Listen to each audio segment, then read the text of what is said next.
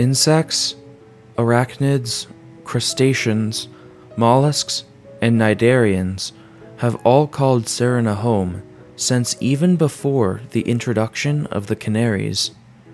More than 50 million years on, a relatively small group of founders have given rise to many new and novel lineages.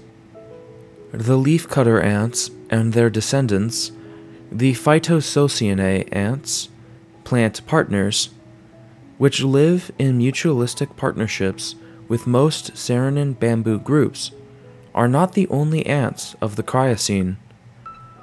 The Formicidae are still among the most successful insect groups on the planet and occur on every landmass.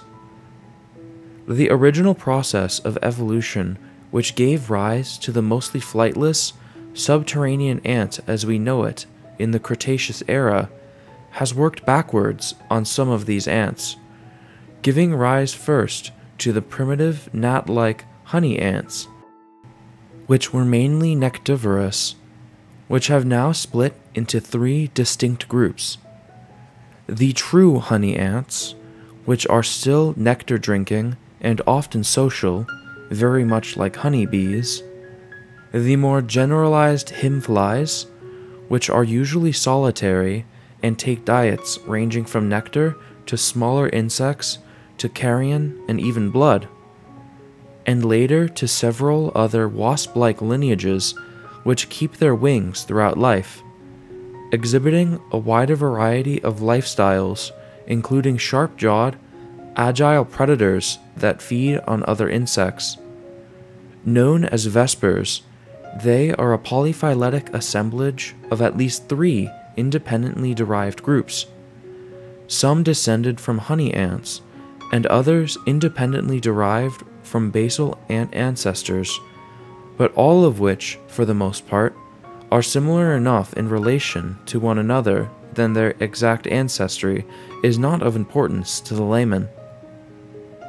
Some vespers produce venomous stings like wasps, defensive and offensive abilities which have already evolved and been lost several times, while one solitary group, known as the fangflies, have evolved large, mobile jaws and a venomous bite to subdue its prey. Vespers may be either social or solitary, hunting alone or building nests in trees or underground. The largest solitary species, adept pursuit predators in the air with 2 pairs of independently mobile, dragonfly-like wings, each 5 inches in length, and may occasionally take small birds as prey, while smaller but highly aggressive swarming species are capable of killing much larger animals to defend their colonies. In the inverse, small, blind ants, which spend almost their entire lives deep below ground, have evolved, converging on termites. Some forms even built towering mud structures for their colonies on Serina's plains, and at the shores of the equatorial oceans, specialized mangrove ants survive in a world that is submerged in seawater almost 50% of the time. The burrowing crickets of the Hypostacene and early Temposenic have continued to diversify and spread across Serina, becoming both herbivores like voles and carnivores like moles. Herbivorous species tunnel just beneath the surface of the soil, chewing at plant roots and tubers. Others burrow down deeper in search of worms and other meaty prey that they dismember with large, sharp mandibles. Though most species are small, in the range of 1 to 2 inches, relative giants still exist. Burrowing crickets often live longer lives than their ancestors and survive multiple seasons, surviving winters by burrowing deep underground below the frost line and hibernating. Some species from temperate seasonal environments, having very slowed metabolic rates and needs for food, may live twice and attain a weight of 4 pounds. Herbivores feeding on the sap of tree roots, they avoid most predators by merit of almost never coming above ground. Their anatomy has changed markedly to facilitate this lifestyle, their hind legs becoming small and their front legs adapting into enormous claws to move soil. They are blind and basically deaf, relying entirely on their sense of smell and touch, with long, sensitive hairs on their bodies and lengthy antennae. They have also lost their wings entirely. Other crickets have evolved down an opposite path, becoming better flyers. Large herbivores, some exhibiting biomimicry to resemble leaves or twigs, others known as Florgusts with giant, brightly patterned wings, flutter through forests and chomp on leaves. Species have diverged which take alternative food sources, including fruit and nectar. On the plains, powerful jumpers reminiscent of grasshoppers have evolved. They typically have well-developed wings, as well as some are migratory, following rains to ever greener pastures.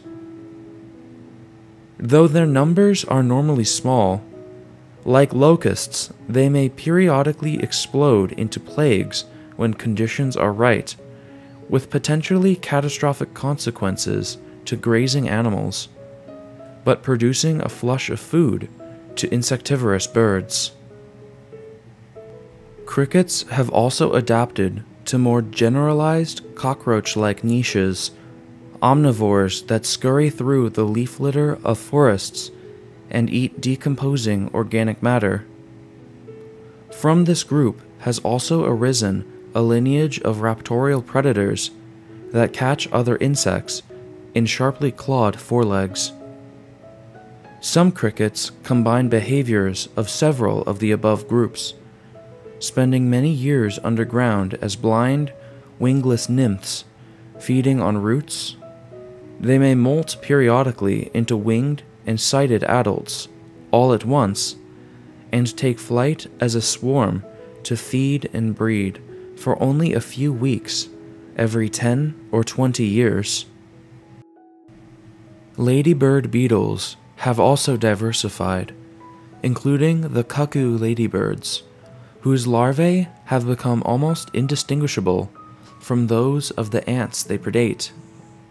But the ants are not always such unwitting surrogates anymore. Whenever a beetle becomes too aggressive in parasitizing an ant, the ants realize something is wrong and tend to become wise to the trick to the imposters, killing them, but unintentionally selecting for baby beetles that are even more similar to their own young. Eventually, the larval beetle is so indistinguishable from its own infants that the workers can't find it. The parasites proliferate, eating up their host's rightful young, until the colony may eventually collapse.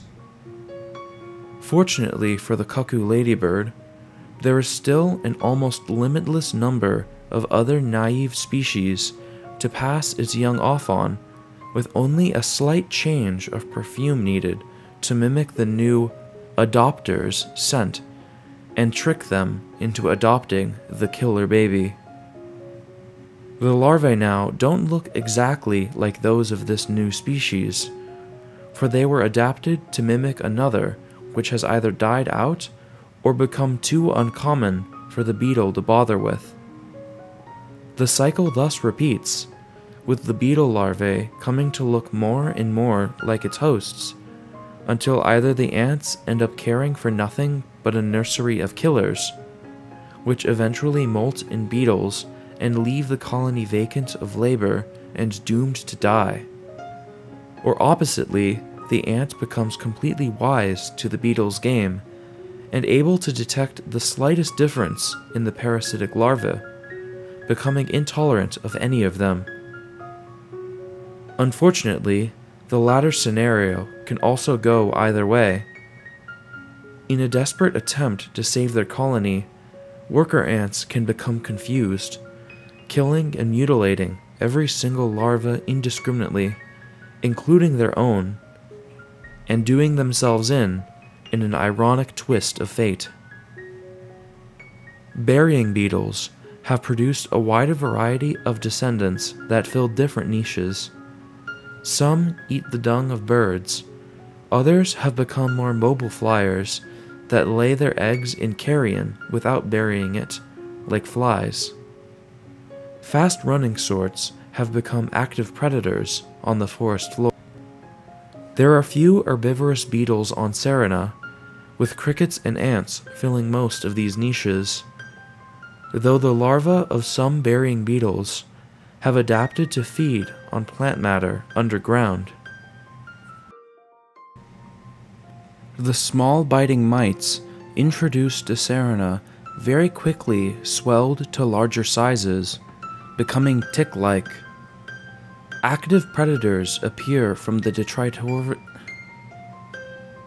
The small biting mites introduced to Serina very quickly swelled to larger sizes, some becoming tick-like. Active predators appeared from the detritivores, giving honor to their relatives on Earth, the spiders, as true active hunters. Proper web building has not yet evolved, but varieties exist which shoot their victims with silken threads to snare them and then reel them in to kill with a venomous bite. Copepods are now major players in Serina's sea as they are on Earth, forming a significant percentage of zooplankton. A myriad of almost microscopic species occur in such numbers as to be all but impossible to estimate near the water's surface, feeding on microscopic algae and forming the basis to the marine food chain.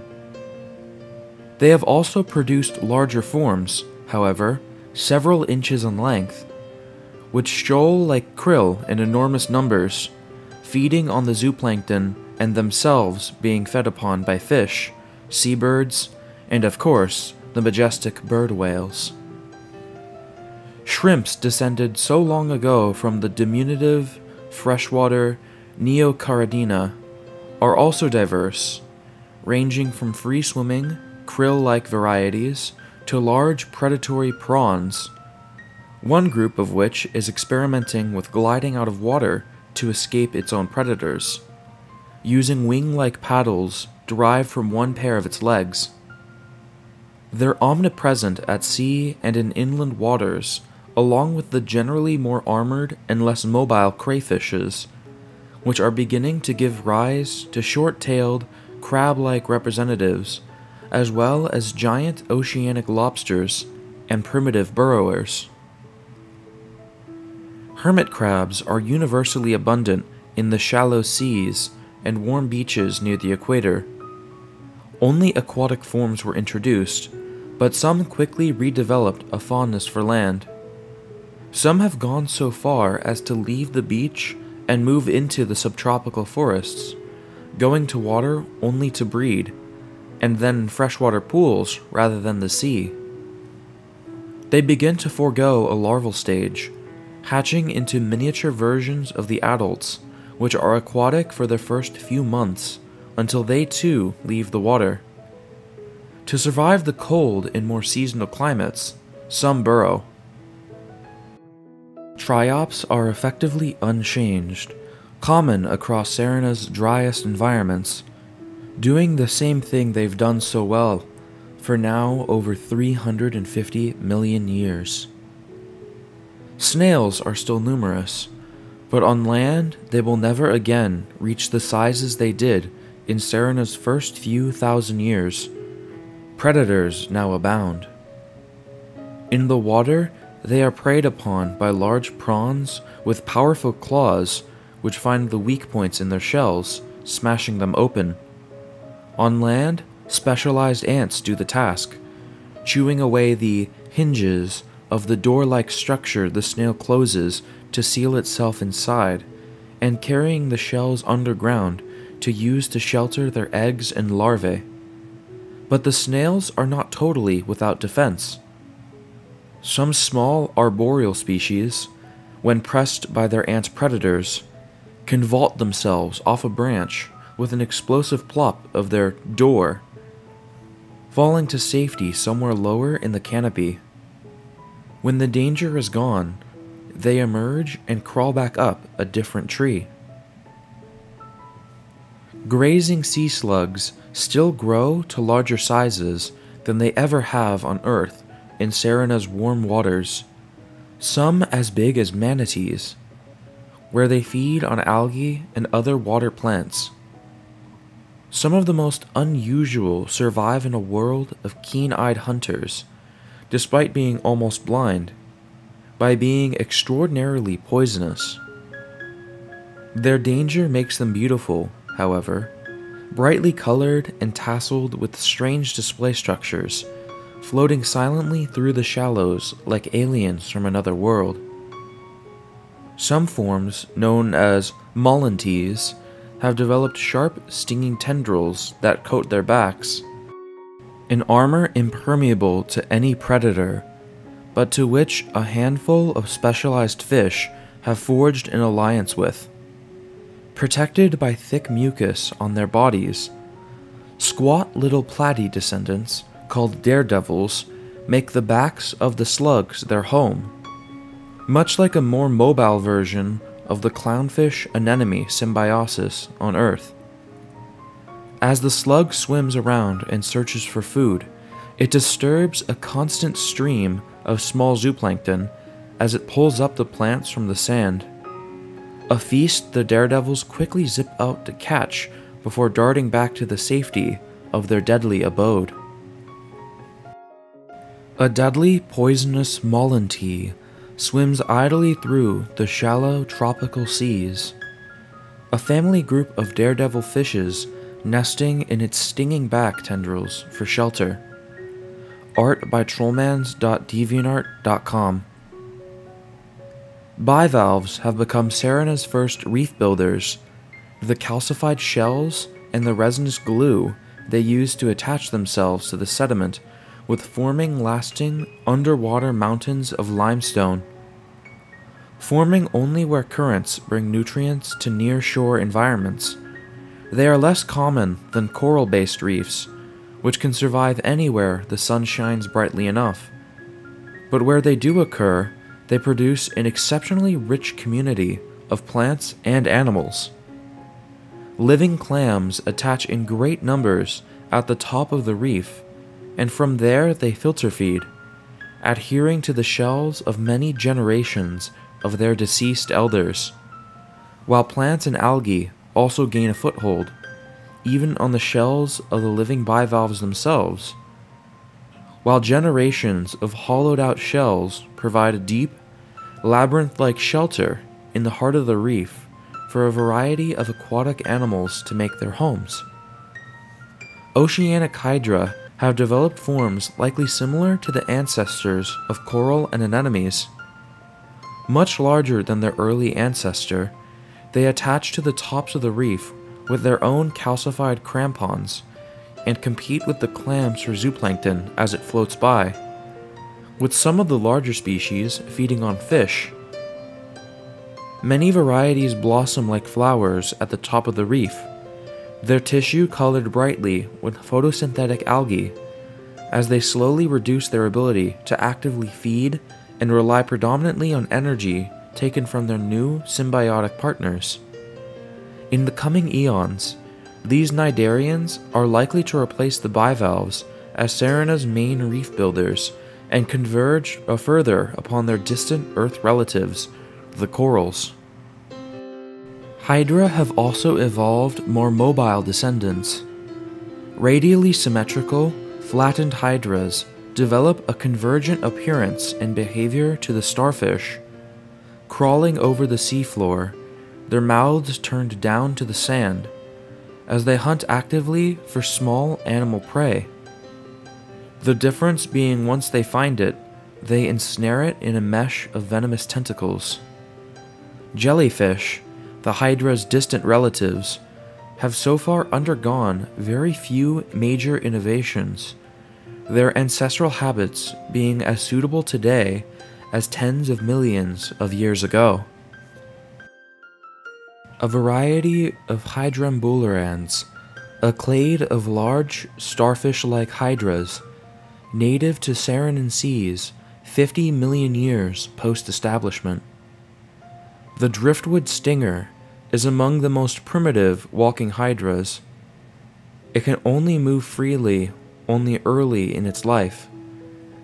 The stinger feeds on small fish and plankton caught in its stinging tentacles and is sessile as an adult. Young stingers attach their foot firmly to a piece of floating wood and cement themselves permanently with a glue-like secretion, spending the rest of their lives in place and budding off smaller clones until a small colony is established. If food is abundant, the clones remain around the parent and a large group develops, but if food is scarce, they will detach and float away to find a new log to colonize.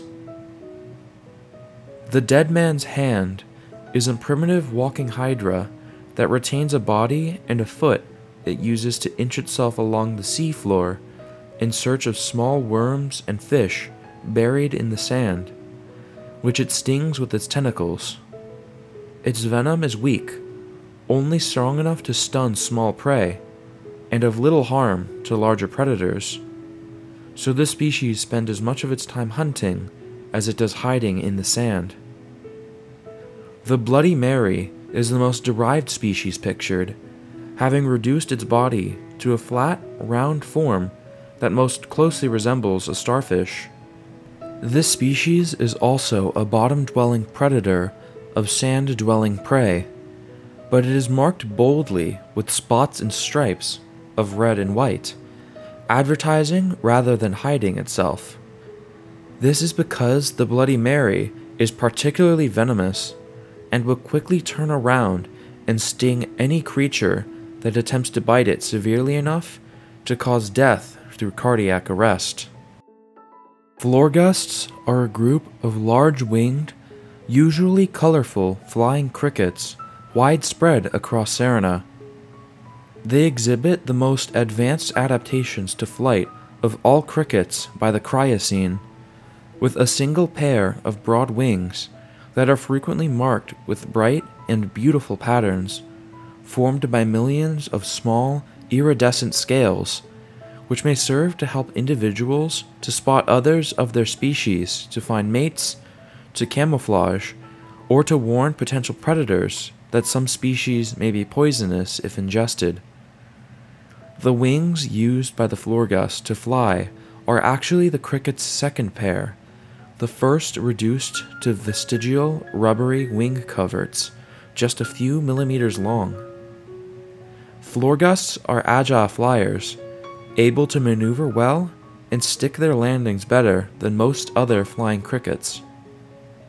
They occur across a wide variety of habitats, from rainforest to open grassland, sometimes alone and sometimes in large groups. Most Florgusts have short lifespans, surviving over the winter as eggs which are buried in soil, develop in the spring, and mate in the fall. Though some species live several years, mate multiple times, and migrate to avoid cold weather in regions away from the equator. Like all crickets, Florgusts hatch as nymphs, miniature but wingless versions of the adults, which typically sport cryptic colorations of green, gray, or brown, and only attain their vibrant adult pelage with their final molt, when their wings also unfold and let them take to the air. Nymphs, obviously incapable of flight, initially feed on the leaves, shoots, and buds of a variety of vegetation, grazing with well-developed chewing mandibles. As they molt and become progressively larger, however, their preferences change, and as adults, their mouthparts have become reduced and a long, brush-like tongue has developed in their place, used to collect nectar and pollen from flower blossoms. Adult Florgusts are mainly nectivorous. Adult Florgusts are mainly nectivorous, fluttering between blossoms and performing a vital service of pollination, though some species continue to consume vegetation even in their final adult stage. Young Florgusts are well-suited jumpers with long hind legs that let them easily careen between distant branches in trees, or alternately, to cover large distances on the ground. As they grow, however, the hind legs don't continue to grow at the same rate as other limbs, so that by the time adulthood is reached, they are only marginally longer and not particularly suited to jumping anymore, for the volant adults no longer need this ability to get around. Florgusts are sexually dimorphic. In some species, the only major difference between the sexes may be size. Females are always larger, sometimes dramatically. Most Florgusts, however, exhibit a degree of niche distribution and behavioral differences. Males, being smaller and lighter, have larger proportional wings, shorter legs, and are more specialized to feed on nectar, while females are larger, heavier, and retain more adaptations to feed on foliage, with bigger mouthparts, longer legs, and proportionally smaller wings. The heavier females are less mobile, spending more time feeding on plants and trees than flying, and thus use less energy moving about, and are able to put more of what they have towards producing eggs. The daintier, agile males are therefore adapted to search out the females, with longer antennae and a better sense of smell to find their pheromones. Typically, both male and female are brightly colored as adults, but often with patterns distinct enough that, combined with the disparity of size and form, males and females of one species can sometimes be mistaken for two different sorts of insects. Mature female, male, and juvenile nymph of the Angiscan orange-band Florgust, a species that feeds on short prairie grasses and dandelion shrubs on the savannas of northern Angisca, a much drier habitat in the Cryocene than it was many millions of years ago. The female of this species is not only larger, with stronger jaws, but also differently marked, with bold blue patches on her wings that her mate usually lacks. She also sports a long ovipositor on her tail, through which her eggs are laid into the soil. This species has a lifespan of only about 5 months, surviving the region's cold winters as dormant eggs in the ground.